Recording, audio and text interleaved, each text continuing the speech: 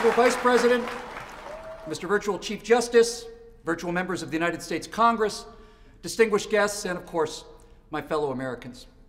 You know, it seems a tradition, and it's actually kind of a noble one, to begin a president's vision for the future with a quote from a great American philosopher, and I wish to do exactly that. Because when he was asked about the state of America, comedian Louis C.K. replied, "Everything is amazing, and nobody's happy." Everything is amazing, and nobody's happy. Feels kind of right, doesn't it? Because on one hand, we have technological marvels like smartphones and iPads. We have huge flat-screen HD TVs and hundreds of channels of entertainment. We have rapid and astonishingly safe air travel to any point on the globe at very reasonable prices. We have miraculous advances in medicine that add both length and quality to our lives. We have an unmatched military without the looming threat of enemy fleets or tens of thousands of nuclear missiles aimed at our cities. And everything is amazing, and no one is happy. We're not happy because for the first time in our history, we're not allowed to be happy. Mostly, not exclusively, but mostly. We're not happy because of what goes on in this magnificent white building behind me here and the other one out on 1600 Pennsylvania Avenue. Politics has invaded everything. And my friends, politics sucks.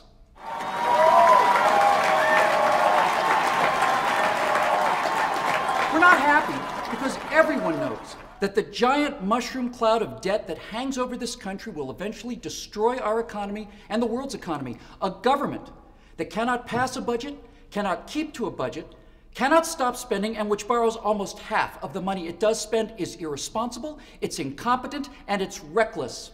We are not a nation of addicts. We're not a nation of addicts, but we're a nation run by addicts.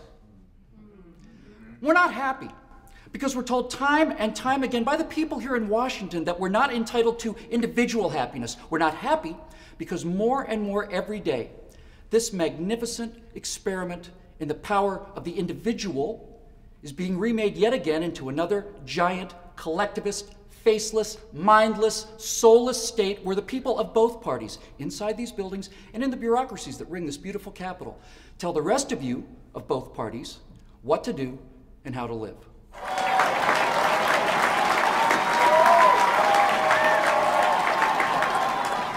You know, the Constitution is the how of America, but it's the Declaration of Independence that's the why.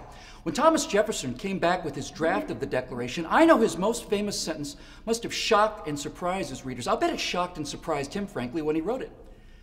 He said, "We hold these truths to be self-evident, that all men are created equal, that they're endowed by their Creator with certain unalienable rights, and that among these are life, liberty, and the pursuit of happiness." Wait a minute, because up until that moment, the Enlightenment, that revolution in thinking that saw men and women not as subjects or as masses, but as individual people with rights granted to them at birth, not as groups or as tribes or as classes, but equally as individuals. Well, up until that very moment that Jefferson wrote that line, when people talked about the unalienable rights of individuals, they referred to life, liberty, and property. Private property, any property, no matter how small, from a skyscraper to a hoodie, is no more or no less than what separates each individual one of us from the king, or the sultan, or the emperor, or the czar. The people who used to own everything, they used to own all of it. But Jefferson dropped property. He went someplace that no one, certainly that no government, had ever gone before. Jefferson understood that no government was worthy of the consent of the governed unless its people, its individual people, had at least a chance to pursue their own personal happiness. The Enlightenment invented the idea of the individual person protected by inviolate rights as the only way to pursue real happiness. And real happiness is your happiness. It's not someone else's, it's your happiness.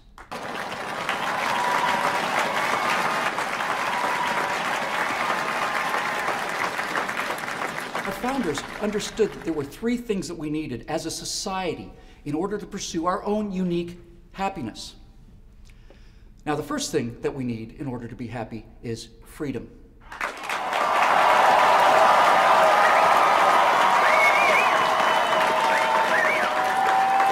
Thanks to the hundreds of thousands of men, and now proudly women too, who've given their lives for this country, The shameful fact is that we've been so free for so long that we've utterly forgotten what tyranny looks like. Very few of us know enough about the histories of the 100 million people killed by treating people not as individuals but as collectives. To be able to recognize those signs of how those mass murders began, things like the dividing of a nation into tribes with class divisions or racial divisions or religious divisions, all with the same purpose: to demonize an enemy and put a face on our collective envy. History shows us that societies that value collectives over individuals end up murdering millions of their own people. Societies that value individuals over collectives don't.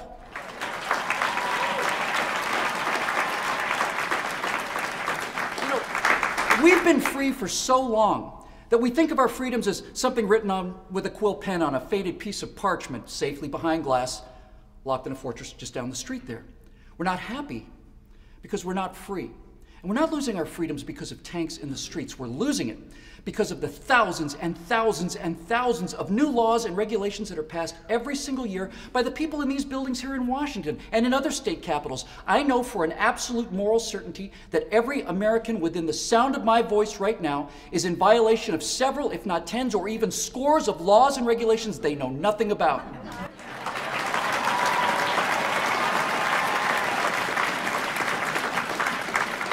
If everyone is breaking some law or another all the time, well, then we no longer have the rule of law. We have arbitrary enforcement, and this keeps us in a state of low-grade fear, and fearful people are not happy people.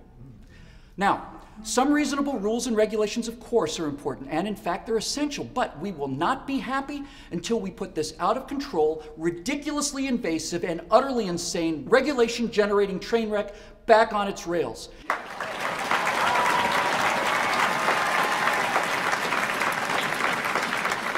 In order to do that, we need to remove from the building behind me the people of both parties who do not understand the limits on government and replace them with people of both parties who actually do.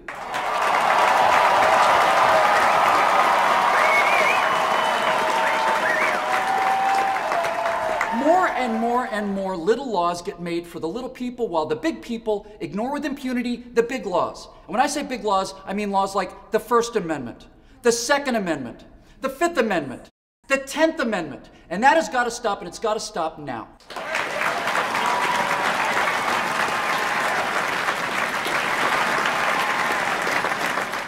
Now, the second thing we need in order to be happy is some prosperity, but we're not allowed to be prosperous anymore because if you or your household made more than $380,354 in 2010, then you're one of the evil 1%ers.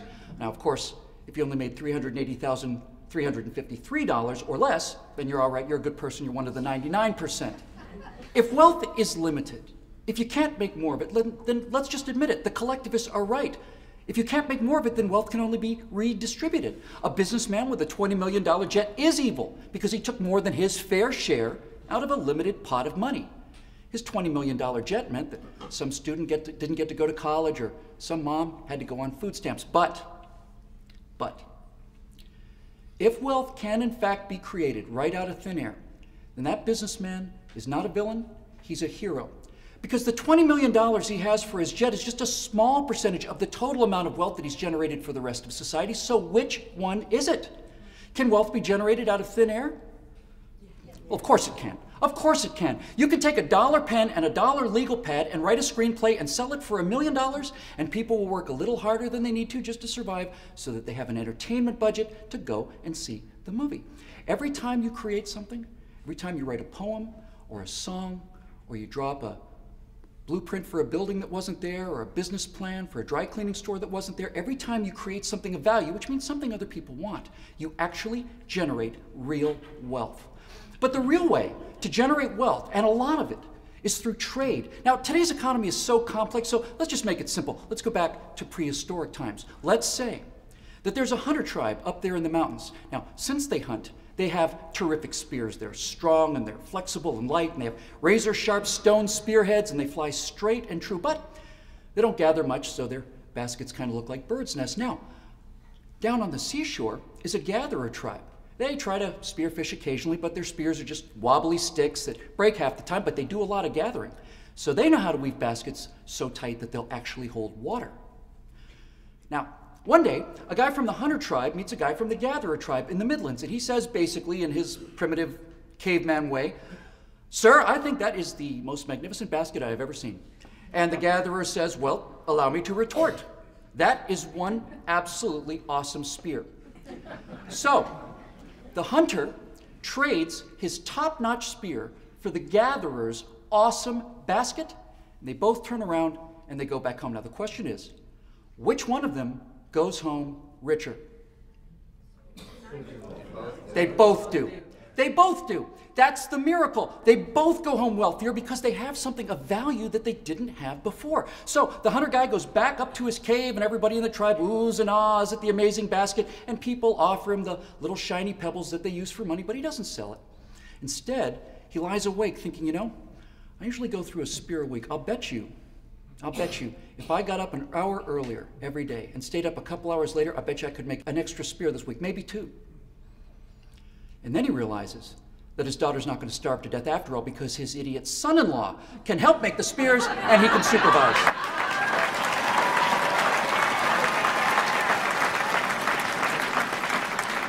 So this proto-genius then takes all of the extra spears and trades them for the extra baskets that the other hard-working gatherer genius has created. The new wealth is generated by the extra work that people do in order to get the extra reward. So, who loses here? Who loses? No one loses.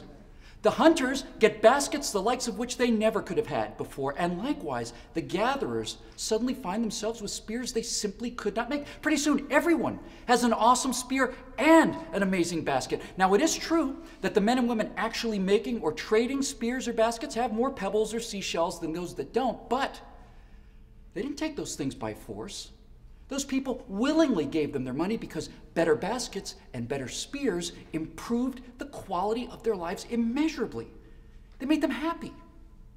So when the people behind us make more and more rules to make it harder and harder to trade spears for baskets, or maybe to allow two hippies named Steve to make a personal computer in their garage with an apple for a logo because IBM wasn't interested, well, every time the government gets in the way, it makes us all poorer because the government doesn't make anything. It only makes it harder for other people to make things.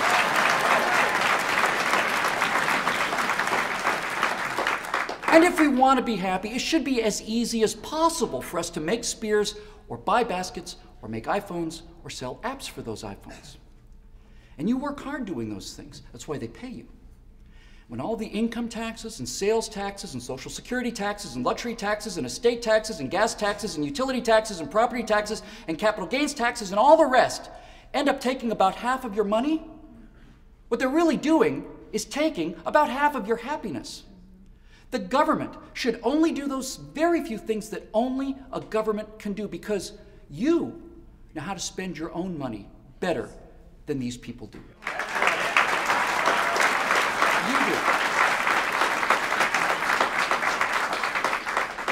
You did build it. You did. You did build it. You did work there. You did make those. You did. Not them.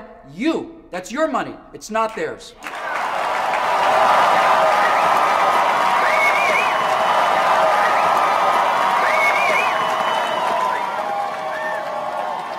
The final thing we need to be happy is virtue.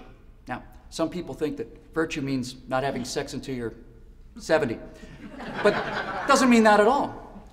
Being virtuous just means doing the right thing when you're supposed to. Honestly, my fellow Americans, being virtuous really just means don't be a jerk. It's just that simple. Don't cut in line, don't cheat on tests, live up to your obligations, pay your bills. Don't hurt anyone, don't take anyone else's stuff, and do what you promised to do. It's really just that simple. Now, our happiness depends on virtue because virtuous people don't need endless rules and regulations. Virtuous people can govern themselves. People who cheat, people who steal or hurt other people, people who lack virtue, not only cannot govern themselves, they don't deserve to. They don't deserve freedom or the prosperity that comes from hard work. We cannot keep punishing the innocent for what the guilty do in this society and remain in it.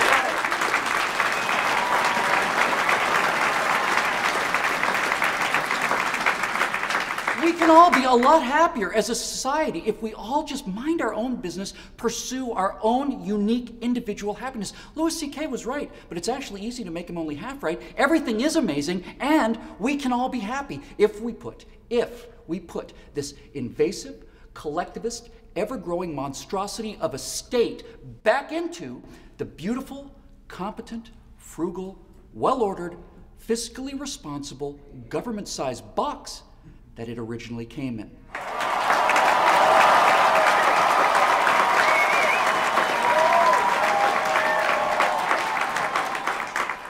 And finally, there's the ultimate collectivist lie that makes so many of us not only unhappy, but also full of lifelong frustration and rage and despair. And it has to be refuted at every turn. And that lie is that handouts are a source of strength rather than weakness, that things given to you for free are better than the things you have to work for. Well, here's a thought for you. There's only one kind of animal on the entire planet that does not have to spend every single day of its life working for its food. On the entire Earth, from microbes all the way up to blue whales, only one kind of animal has all of its needs provided for by others. And that one kind of animal is a captive animal. Captive lions don't have to hunt. They spend their entire lives sitting in a cage. Bears will sit in a park and eat human garbage instead of swimming in a stream eating salmon, because even though eating garbage is worse than eating salmon, it's far worse. It's also easier to eat garbage than it is to go catch salmon. But a lion in a cage is not really a lion. There's something missing from his eyes. That's right. We've utterly failed as a people. We have utterly, utterly failed. Millions and millions and millions of precious, irreplaceable, magnificent human beings by keeping them captive behind the loving and caring bars of government handouts.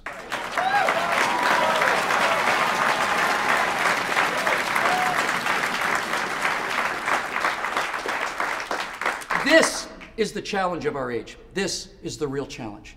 To teach captive lions to leap and to roar. To teach bears, actually to reteach bears, what it's like to walk away from garbage and eat the best food on the face of the earth. Because a free bear is a happy bear. And free people are happy people. Amen. It's going to be very hard for us to reteach that message. And we're not going to throw anybody out on the street in order to do it either. We're going to have to reintroduce ourselves to living free. That's going to be hard at first, but not for long. Because salmon is delicious. And garbage isn't. Each of us, one by one, can voluntarily find a way to do our individual part for some other individual. That's our choice, that's our challenge, and it's our gift. It's our privilege to set people free. And we're going to do it too. You just watch. Thank you very much. God bless you, and God bless the United States of America.